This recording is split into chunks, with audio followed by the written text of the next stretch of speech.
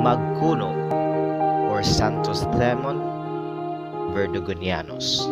It is a species of a plant in a family Myrtaceae. It is endemic to the Philippines and it is threatened by habitat loss.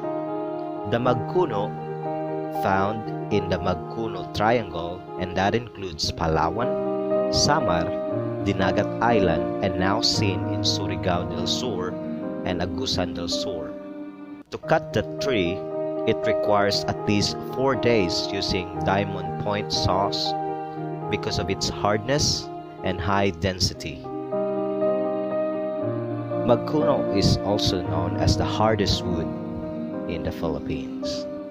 It can also be found in 1 cent in the new Philippine peso coin.